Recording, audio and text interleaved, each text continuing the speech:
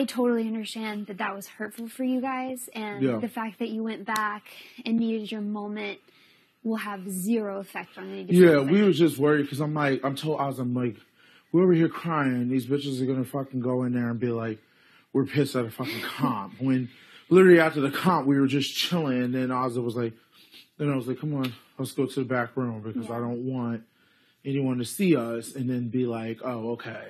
And there are people who would use that. I know. Not me. That's not how I'm playing this game. I completely understand you guys needed your moment. And any decisions that are made this week, that has nothing to do with it. Okay. Completely respect it. I don't want you guys to worry about that. Yeah, you just lost Brittany. But so that's what's going through my head because like I just feel like everyone's going to use whatever they need to use to throw people under the bus, and I just can't.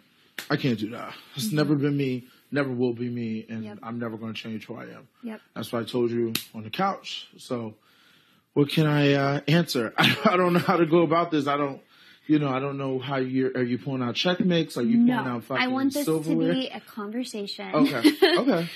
Because I want this to be as least awkward as possible. Yeah. I will say congratulations. I'm glad you stayed. Yeah, thank you so much. I'm still shooken up because I'm just like, I definitely could have went home. Definitely could have went to jury, and it just makes me feel good that people believe that me being here would be better for them. But not just like, I'm thinking long term, I want to get to that top 5. I told you I want to get to that top 5. Yep. And I've always said that my door's been open to everyone, no matter who wants to be. Yeah. So, I think about all the conversations me and you had. Anytime I heard something, I came to you, you came to me.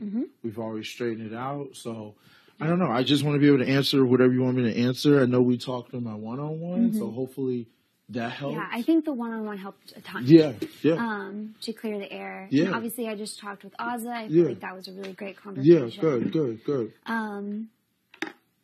How are you feeling about the power? Would you rather it be played this week or not be played this week? I mean, I'm like, at first, like how you said, you don't like powers.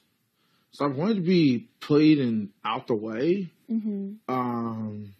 Someone like me, I ain't got it because I played last week. But the thing about it is I would like for it to be played because I don't want to be like floating around for like another week for it to be played. Like I said, I don't like the power. It's not like one of those powers that's just